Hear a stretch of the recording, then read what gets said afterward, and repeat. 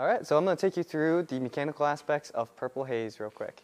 Starting at the front, we have the bodywork, the nose cone. This is a crucial aspect of the vehicle as it is required that the entire front cockpit area is enclosed off for competition. It also has to be strong enough so that if you do hit a cone, hopefully you don't, none of it breaks off. Moving further back, we have the suspension bits, and we see the big long control arms here. These are what connect the wheel to the frame itself. They don't support them, but they keep them attached so the wheels don't go wandering off into the next field over. However, what does bring the wheels and keep the car above the ground is the suspension system.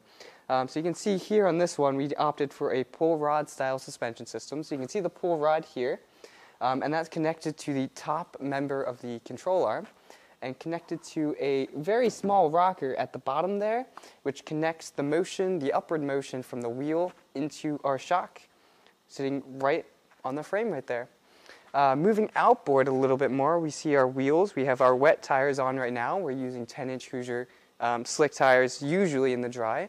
And hidden inside there is our nice custom-made upright and hub, which basically takes the wheel and mates it into the control arms, making sure everything's hooked up properly, and provides proper mounting points for our control arms, steering links, and brake rotors.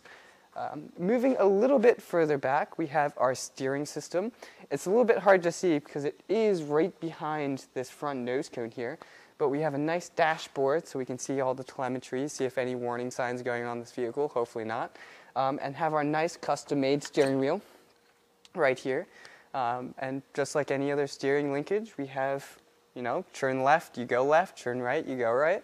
And it goes into a nice steering rack at the bottom of the car, turns the wheels. Alright, now moving on to the rear of the car, we're going to start with the motor. For this particular vehicle, we're using a chain to take the power from the motor and transfer it over into the differential.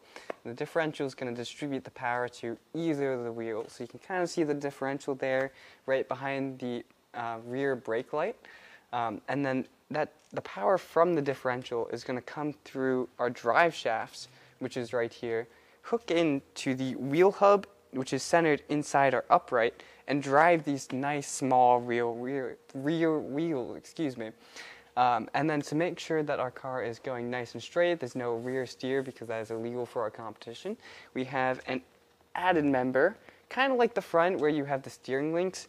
Back here we have a tow rod, which makes sure the rear wheels stay centered and straight at all times, so that way the car is not walking around while driving.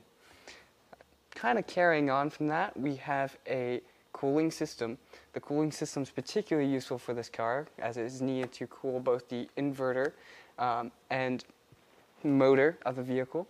Make sure those stay nice and cool and make sure the car is working at its optimum. This whole system is plumbed using standard traditional automotive hosing and uses a fan to kind of help that airflow run through it and keep the car nice and cool. Alrighty, and now we're going to talk about some of the mechanical safety aspects of this vehicle. The main one is be careful of any moving parts, particularly the motor chain differential. You don't want to stick your hands in there, especially if the car is moving, turned on, or anything along those lines. Along the same line of things, if the car is in ready-to-drive mode, stay away from standing directly in front of either the wheels or the car itself. The last thing we want is somebody to get run over. It's also important to note that there are many sharp edges on this vehicle, so when you're moving it, touching it, working on something, be careful of the sharp edges. Zip ties and carbon fiber especially tend to just give you a nice little paper cut. Other thing is, if you're moving the car by picking it up, make sure you're grabbing on to a solid point on the frame or the control arms.